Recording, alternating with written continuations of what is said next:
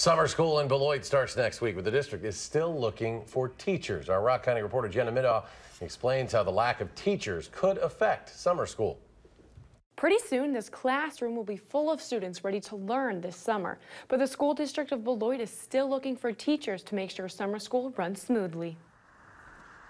Finding teachers to work has been a challenge. With sunny skies and warmer temperatures, for many, school is the last thing they're thinking about during summer. As a professional educator, being off in the summer is a perk that they enjoy because the school year is very demanding and has a lot of expectations from the teachers as much as the students. But many students do attend summer school. Students and families are still registering, so every day our numbers grow more and more. And as more enroll, the need for teachers increases.